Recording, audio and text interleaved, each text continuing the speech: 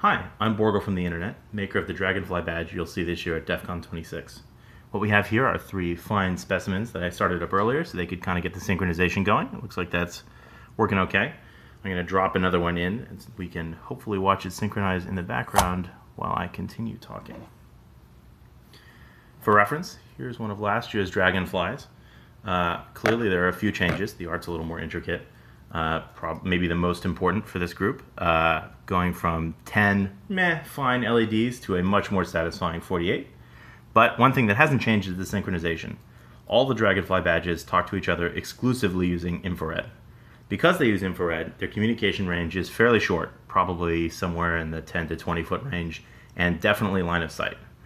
This is actually an advantage because they're designed to work when you're standing around in a group talking, clearly the most important activity at DEFCON. Every 30 seconds, each badge sends out a unique beacon. Whenever a badge sees someone else's beacon, it adjusts an internal clock.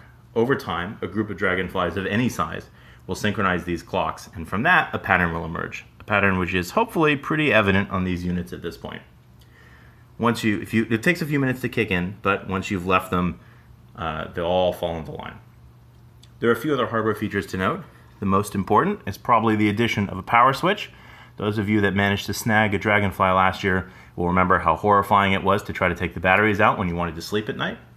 There's also a reset button, which serves little practical purpose, and a user button hidden up here behind the head. When you hit the user button, it'll immediately cause your Dragonfly to send out a beacon, which will kind of jazz up all the ones around it. So if you have a group of people and you want to get things started, tap that a couple times. The final feature is an ambient light sensor. Unlike last year, which were just never eye-searingly bright, this year they'll try to keep ahead of the curve and even in bright sunlight, crank their power way up so they're never comfortable to look at, which is of course exactly the point.